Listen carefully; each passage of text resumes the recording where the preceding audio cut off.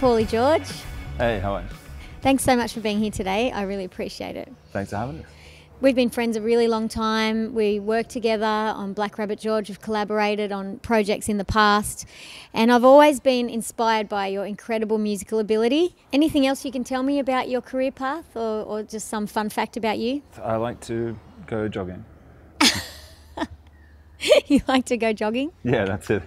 I couldn't think of anything better. I don't know. I like Chinese food. There you go. Awesome. Today's topic is innovation in music, and the reason I've chosen you for this is because I think that you are particularly innovative with the work that you do. So just in your opinion, how important is it to be innovative in music?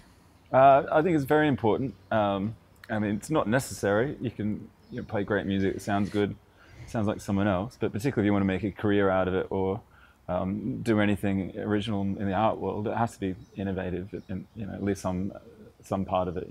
What do you think the role of technology is in that? I think it's huge. I mean, it's always been technology driven.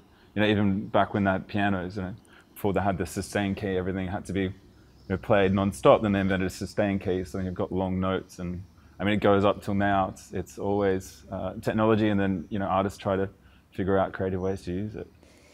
And how do you use it in your work? I think we're passionate by a lot of styles.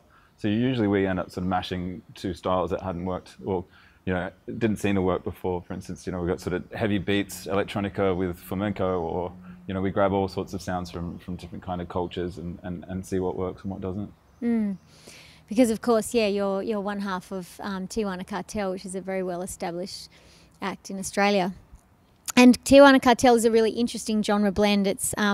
Was that innovation something that you always intended with that project from the beginning? Not from the beginning. We started it when we were quite young. We just wanted to make electronic music and just stuff that we liked. But it just sort of happened organically as it was. And the more we got into it, the more we wanted to be artists. And we noticed we had certain differences. So we kept pushing those and working on that. But it wasn't the original, we didn't sit down and think, how can we come up with an innovative project? It sort of happened. And of course we wanted to stick out. So we concentrated on the differences. Yeah, and it's given you a good sort of competitive edge, I think, to be unique and different in a saturated market. Hey. Yeah, that's it. Just from your opinion, is there examples of innovation with other artists or in the current market that has caught your attention? Yeah, there's quite a few bands I'm liking at the moment. One that comes to mind is Unknown Mortal Orchestra. They use a lot of just putting an extra 2 bars, so they still have a dancey feel. Rather than being in 4/4, they just make it 6/4 for a few bars and flip back. And I've heard that. The first song I can think of is that Electric Feel, the MGMT. That they use that, but I've heard that popping up now and then more often, I suppose. But I could rack my brain for hundreds of them, really. Every time I hear a new band, I hear some kind of new, innovative approach. There's so much of it.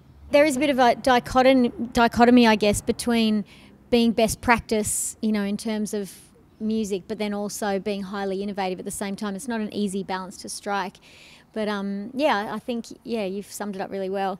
So let's just maybe think of a tagline or sort of a bit of a summary here. What about innovation is what makes music exciting? Yeah, I think I agree with that. It's true. Yeah, that's definitely what gets the ears pricked up. Awesome. Well, I'm going to throw one little fun question at you now. If you were stuck on a desert island for the rest of your life and you could only take one album with you, what would it be? Oh, that's a hard one, but I'd probably go Siamese Dream, Smashing Pumpkins.